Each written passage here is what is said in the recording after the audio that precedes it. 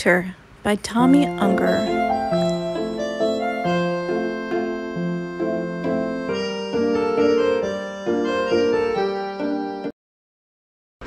Once upon a time, in a little French town,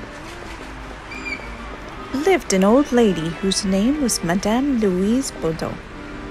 She had one son who was in Africa studying reptiles.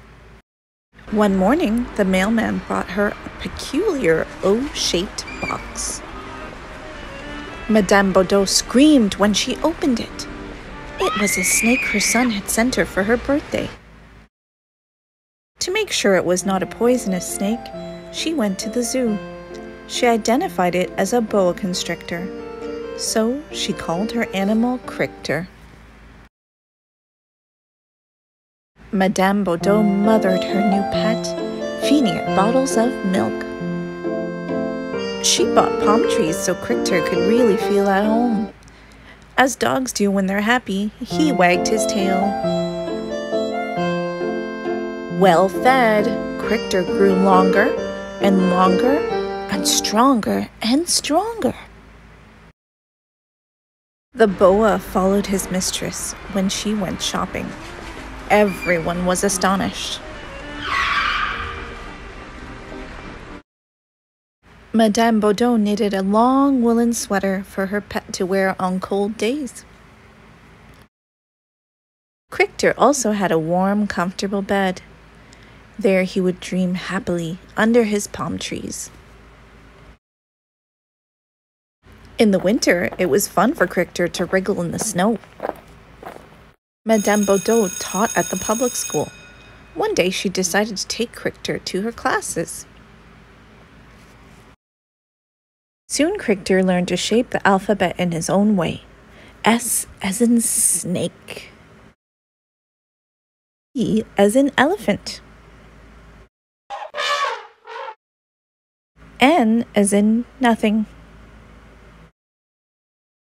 O as in oak. L as in lion.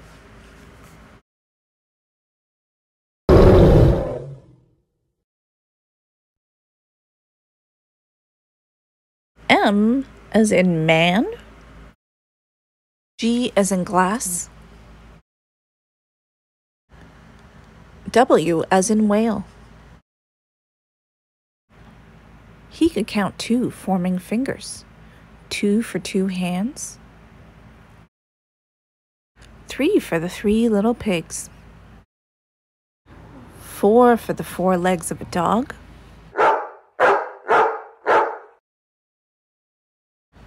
5 for your 5 fingers. 6 for the 6 legs of a bug. 7 for the 7 dwarfs.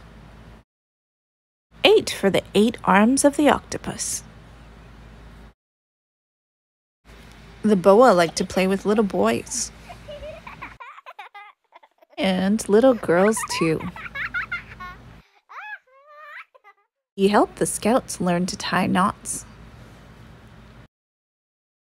Crictor was a very helpful snake. One day, in a sidewalk cafe, Madame Baudot heard from a friend at the next table that there had been a series of thefts in the town. That very night, the burglar broke into her apartment.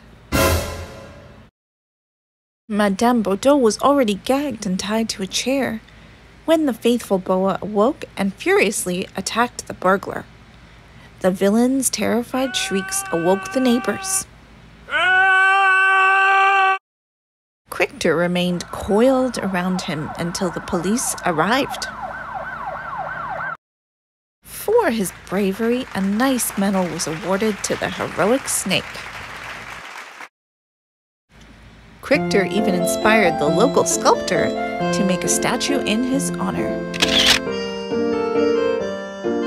And the city dedicated a park to him. Loved and respected by the entire village, Crictor lived a long and happy life. The end.